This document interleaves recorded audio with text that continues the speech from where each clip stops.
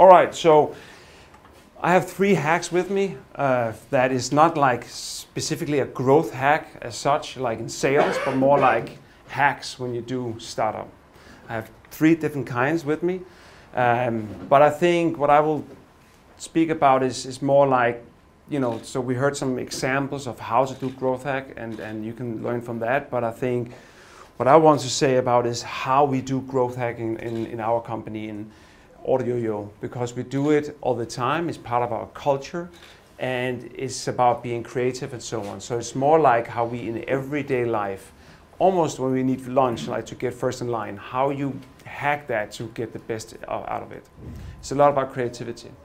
So it's kind of like saying, where there's a will, there's a way, but we find a hack because we got so many challenges in our path so far that we had to hack our way through things. Otherwise, it will be too slow.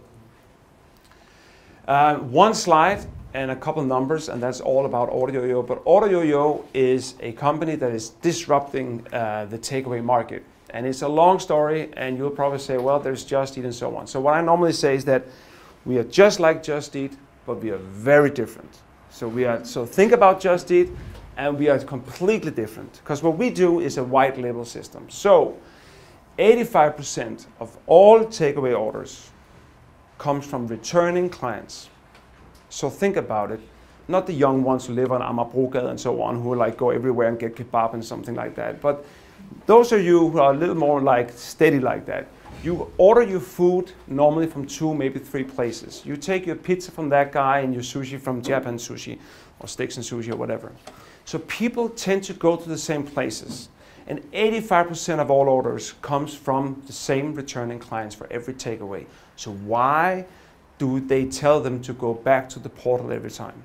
So if you look at e-commerce, how it works, you will buy a lead. You heard about it all the time here, or at Facebook. You buy a lead, and then you bring them on, and then it's your customer. You don't send them back. So if I want to buy a t-shirt, I go to Google and I search, and I end at Zalando, I buy a t-shirt. So what do Zalando tell you afterwards? Please go back to Google next time, search for us, and find us. And you're laughing, but that's how the takeaway industry is until now. They keep going back, and those poor fellas, the ones who are making your food are paying 20 to 30, actually 35% sometimes, for every order, every time, even though you've ordered before. So some of you have maybe tried that your pizza guy will tell you, could you please call me next time? It's better, and who calls anymore? So what has happened is that Just Eat has matured this market, and now everybody, like look at the development we saw, the horses, and now there's cars, and now there's smartphones. Everybody orders on the phone, a lot of them anyway. And that has gone in 5-10 minutes, it's changed from the phone to just ordering on your, And those poor pizza bakers, they couldn't follow along, so they just gave it to Just Eat and Deliveroo and so on. And all of a sudden, they have taken over. So we are changing that. So we are making their own app and their own website, and they get the whole thing in a package, free. And then they pay, in average, 500 krone a month. And they love it, because they can save 20 to 30% on every order. That's the short version. Right. So a lot have happened in the companies in the last 12 months, because 1 year ago, it really took off. So this baby is like 3 years old, but 1 year ago, it really took off. So last summer, we were 2 employees, now we are 70. We had 20 restaurants, now we have 1,500. Everybody's got an app. So we made 1,000, well, is it 400 now? Apps in App Store. So if you go to App Store, don't do that now, but if you go to App Store and you search for OrderYOYO, you will get 1,400 hits. And Android, and it's native made. It's not like Xamarin or something, it's native, real apps. We're getting, I think this month will be 40,000 orders this month, and we are in 3 countries, and we are Seed Capital's fastest growing company, not like, but thirstiest. So we got all the money from them, like also the last option in the fastest. So I got their investment in November, and then already in February I called them and said, and now I need you to give me the rest of the money. And they said, it's never happened like that before. We have 2 years, we could just sit back and wait. And I said, who want to wait? Let's go. So it took me 6 months to call the option. I got the rest of the money in June. So it's even faster in Avino and Trustpilot and everybody like that. So I want to keep up with that. And we got some money in. And the way we look at it is like we have made a sausage factory, and maybe that's the wrong word. What I really mean is that we made a very, very lean kind of way the way we work. So everybody in the company is working, they know exactly what to do. So we are getting a lot of cold leads. We have sales guys selling, we got someone to do the production of all the apps, we got someone to onboard the clients, we do some advertisement for them, and in the end we have some really cool clients who are getting a lot of orders through the system we made for them. And there's like this assembly line, let's call it that. But we call it the sausage factory, but it may be another word for chaos, but it's not. So everybody works very efficiently. But then we are focusing on things all the way. So it used to be that it took us 2 to 3 hours to make every app, and now it takes us less than 15 minutes. So we hack the problems that we meet in different ways. And some of them are just like, let's try that and then do that. So I have a team of people sitting outside looking in and seeing where is the bottleneck right now, or where are we spending too much money on doing stuff. And then they try something. They take maybe 5 clients out in April. They take those 5 clients out. They try to do things in a different way. And if it works, they implement another way to do it, another wheel in the assembly line to make it more efficient. And this is really working well like this. So right now we're getting 200 clients in, 200 restaurants, mostly in the UK, into our system every month. And they all get an app, they all get a web, they all get up and running, and we are converting their customers from Just Eat, Hungry House, Deliveroo to this platform, and then they're saving so much money. So we are saving our restaurants, in average, £17,000 every year. So that's a lot of money for them. So that's how we do it. And there's so many things we did, like using robots to crawl Google to find the most interesting restaurants in an area. So if you say, I want pizza in Liverpool, then you have a search result. And then I use Dixie, which is also seed investment, of their robots, so that we can just have that go in, search for all the cities in the UK and all the pizza places. And then the top branded ones are the ones that we want because they have a great brand. And then those leads are given to the callers, and they start closing those clients. So there's so many things we do. But actually, growth is not the problem. So we haven't done that many hacks. It's more like how we produce things and how we onboard the customers of the pizza places. That's how we hacked a lot. So it's another thing that is funny that came to my attention is that when I started LanguageWire, like 17 years ago, so you're getting old, that's one thing you realize. But another thing is that we work in days now and not like months or even years. Things need to happen now. And one of the places is how we hire people, and I'll get back to that. It's really, so actually we are building a new app right now, and we talked to another startup company in Denmark that we needed their technology. And we had a great meeting because we're doing a lot of manual things with some Indian guys, I don't know what you call them, but guys living in India. So not Indians, but Indians, but guys in India, and so they are doing stuff for us, and we wanted to make that more efficient. And then we had a meeting with this Danish startup, and we said, "This is great. When can we start?" "Yeah, it's going to take us a couple of months to build that." And it's just months. Like in a couple of months from now, everything is different. So what really is very different is that things happen really fast, and if it's not fast, we will hack it so we find a way. It's really amazing how fast the team is working like that. So we are talking days or even hours, hours to make things happen. So I have 3 hacks for you. The way we hire people, and I've actually taught this to many people now, so you will see the way we hire people, many people have copied that now, how we do that. Then I have a startup hack that you can use not just when you do the startup, but also when you do things like don't think about efficiency, just get going and so on. And then a little growth hack. So this is how we hire. So this is a saying now in our company. So if someone's saying, I can't make the deadline, or I'm too busy, get an intern now. So this is how we do it. And we have hired more than 30 of those, maybe even 40 interns. We are 70 people, and 30 and 40 of those are interns. And of course, they don't get a lot of money, like 5,000 kroner. That's the standard. And it's not a lot of money, I get it. But some of them are upgraded after 2 weeks. Some of them are managers in the company today. And they've been with us maybe a month, maybe a year. So it's a super great way to get people in, check them out. So the way we do it, and this is, so we don't do it that much anymore because now those 30 or 40 has student friends and they just come in. So now we don't have to do this anymore. But you should really do this because, so if someone comes, so this is back in May and so on, and then people come to me and say, I can't, now we are getting 100 clients a month, and how should I do this? I said, let's get an intern. So the same evening, I posted this on Facebook in this Interns Meet Startup, which is a great group Nikolai has started. And then I made a doodle. You can't see this, but I made a doodle. So I have 4 interviews tomorrow. 10, 10:30, 11, and 11:30 tomorrow. First one get it, first served.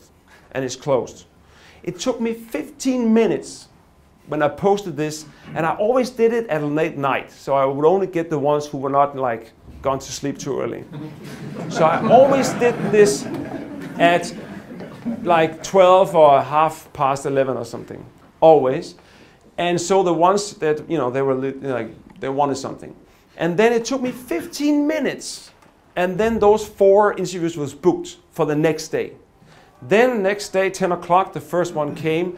They got 20 minutes and it's fine, bye-bye. And then the next one, next one, next one. And no CVs, no emails, no communication. And then after those 4 were done, I will call the one that I liked the most. Maybe sometimes it was actually 2, so I just hired them both. And I said, can you start tomorrow? Bring your own computer. And they all did. So from today, it took me 2 days, and then I have some fresh hands. They were just, so what do I need to do? At Google AdWords? Fine, I'll do that. Like that.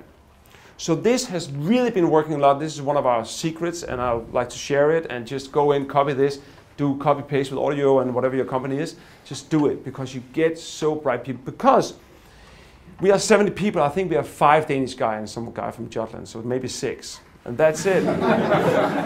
the rest are people from around Europe and even Asia, and we got one from US. And I really like this in the company because now we want to expand and global, and it's great to have people from, but also it's students who chose to go to Denmark. So it's another kind of people, I think, that is already not like the average in their country, but they came here because they want to have a better life or a better study or just want to see the world. Those are the kind of people who are in the company now. I really don't like hire Danish people. Because right now, if I need to hire Danish people, you say, yeah, I'm fresh out of Canmærk, and I just search on Google, I should get 35,000. Are you crazy? I'll get 7 people for that, salary. 7. So we don't do that so much. So of course, these are not managers from day one. And of course, we also hire, managers on another level, but we get a lot of these guys. Or India. I mean, those guys are cheap too. So we use a company in India that you can get a full-time person for 7,000 kroner managed. And they do all sorts of things for us. It's super cool. It's full-time. Those guys are part-time, but India is full-time, 7,000. You should really do that. It's like this book called 4-Hour Work Week or something. He's onto something. Let them work. I mean, and then, right. So my other startup hack, and this is, so every time I do startup education, like I go out, and I always use this one. Because if you want to start up something, you should really get 5 clients right away. Super quickly get 5 clients. So everybody with an idea like, hey, couldn't it be great? And let's develop something. And 2 years later, you come out or you don't do anything at all. It's super important that you today get 5 clients. And then people say it's not possible, but it is. Go sell it before you have it. Even people, if you're like, I wonder if I could make a flying bike. You just go out and make a landing page and go on Google for AdWords or Facebook and just sell it. And if you get like 10 hits an hour, you're onto something. So before you build something, go out and see there's a need for it before you build it. This thing is like, I wonder if I can sell good coffee here. I wonder. Instead of buying a super cool brown coffee machine that can take coins and everything, you just buy some paper thing here, and then you make 2 holes. One, it says put in money, and the other one, outcome coffee, and I will be in here myself. I borrow a coffee machine from someone, I go to 7-Eleven, I buy a very expensive coffee. You say, why don't you buy it cheap? It doesn't matter, because it's quick. It's open right now, I can get started. So this, I can sell coffee here in an hour. I can start in an hour, maybe even before you leave the building. And there's three things, let's see if I can remember, there's like three things good about this. I can start really quick. It's cheap to get started because it costs like $100,000 to get a really good vending machine with everything and even coins and Dancord and so on. So it's really quick. I accept almost all payments, or almost any currency. I don't care, because it's just one big hole. You just throw it in. But the most important thing about that one is actually the market input. Because if I did this in DTU, where I normally do speeches, there are many foreign people. So I would say, coffee, 5 kroner, put it in here, and then coffee comes out here.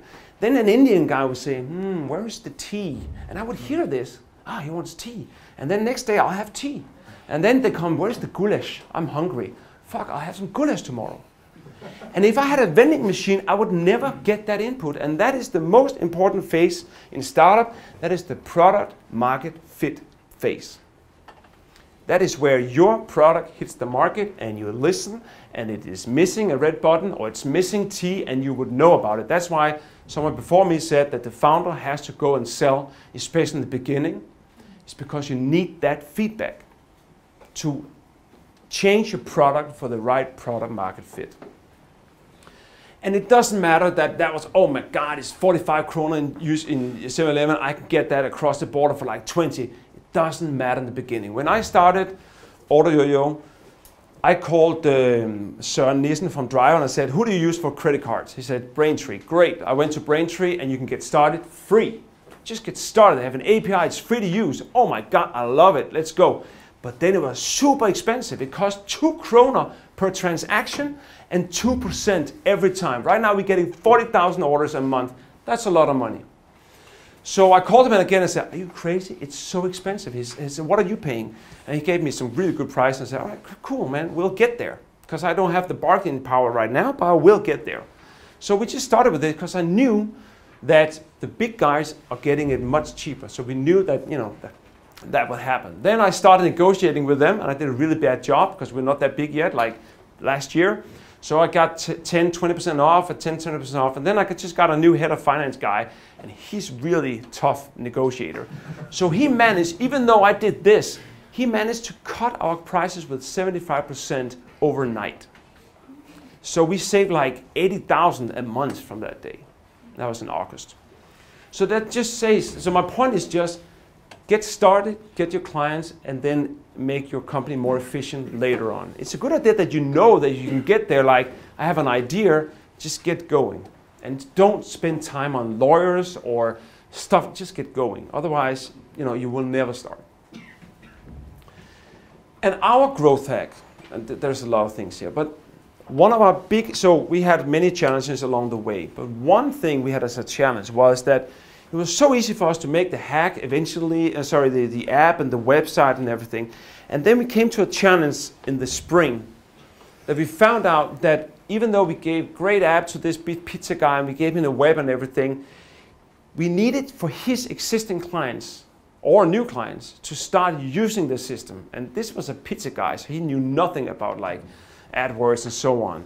And he got a lot of orders coming through Just Eat and so on. So we needed to help him doing that. And then we thought there's 3 ways we can get his customers, so this is like business to consumer. So we need his customers to start ordering on his system that we built for him. And we could get new customers, like someone who's never ordered there before. That's a little pricey. Then we could try non-portal customers. So those are the ones who like to call, and we had to change their behavior.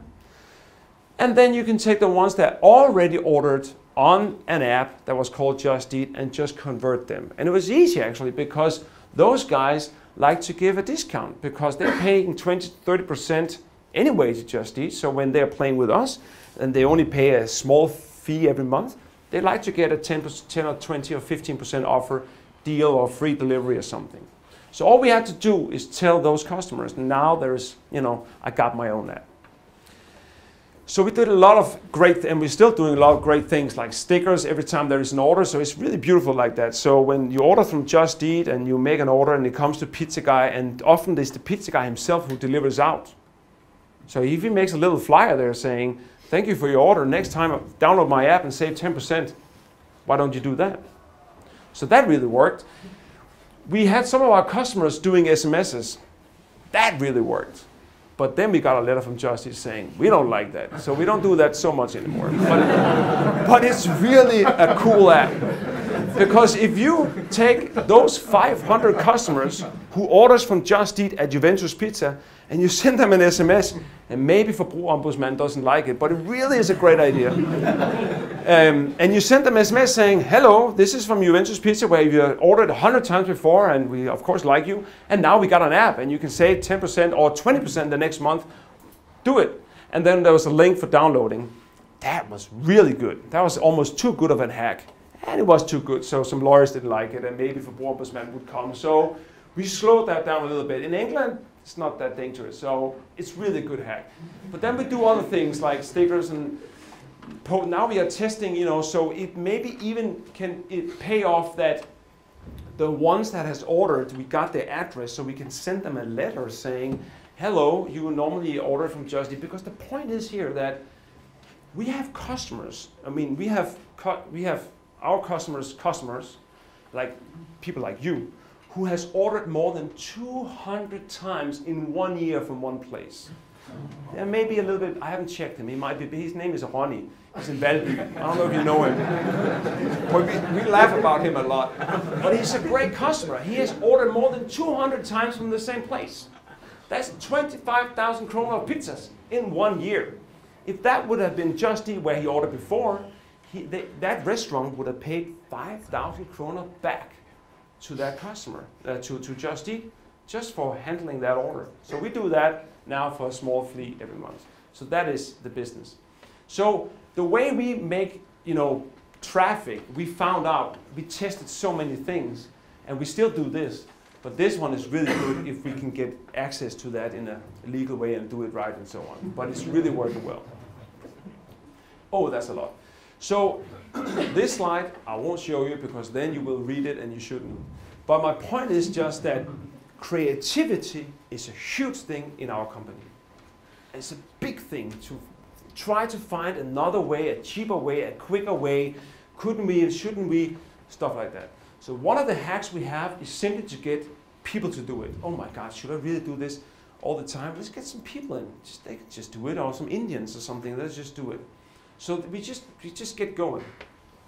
And then I got all the, how do you say that, philosophy thing, because this thing is something that Lars Tvede just put on Facebook last week. And he was like thinking about why do we have so much success in the West? And we were so much behind, and we only 10% of the world population and so on. And it's amazing what the West, or what Europe has achieved in the West. It's amazing if you look at top 50 high-ranked restaurants and largest biotech and everything. We got it all. And why? And he blamed it all on creativity and so on. And that's why it's so important to lift it. So we have, so in our companies, it's allowed to do anything. Let's just try it. Take 5 of our clients and go crazy on it. Just try something. Just do it. And then do A/B testing, like if I did it with paper, or I did it with SMS, or I did it with what works. Another thing, now we're talking about, what makes a successful startup. There is a TED you should see from this guy called Bill Cross. And it's really interesting, those 10, 15 minutes, where he, statistically goes in and look at what makes the success of a startup. Because the funny thing is that every startup, even our company, there are so many other people doing it at the right time, at the same time. So YouTube, many people tried that. Uber, they were not the first to do that. There are so many. So every time someone says, I got a unique idea, it's my idea, there's 100 people doing the same right now in all over Europe or all over the world. So he was like, why do some make it and why do some not make it? What is the most important factor? And then he looked at 5 things like the idea, the team, business model, funding, and timing. And the interesting part is that it's timing that is the most important thing. And that's bad, because if you're born in the wrong area, but it just says something about that. Of course the team is important, and of course the idea is good and so on, but the right timing is super important. And the reason why he said, he was an investor, and he invested in a copy of YouTube, but 5 or 10 years before YouTube. And the problem there was that the internet wasn't good enough in the US. So he put on a lot of videos. People couldn't upload and download and watch it because the internet wasn't good enough. So it was bad timing. And then YouTube came just in the right time. Airbnb was born in the financial crisis. So people want to save money, and it's cheaper to rent a bed or a room at someone. So that was just on the right edge of that. Maybe also Uber, I don't know. But it's just the right timing. And I believe, like with our OrderYOYO, it's perfect timing now, because people are getting used to the internet. They're already ordering on the phone, and now they can get it cheaper, and everybody's happy. If I started OrderYOYO 10 years ago, we couldn't do it. Even though the smartphone may have been there 5 years ago, it wasn't mature. But now half of all orders are online and so on, and now it makes a big deal. If we were to educate the market to start ordering on the web, that would be too much of a job. Now we're just asking to do it in another app or another website, and that is much easier. Much easier. I think that was it. Right? Thank you.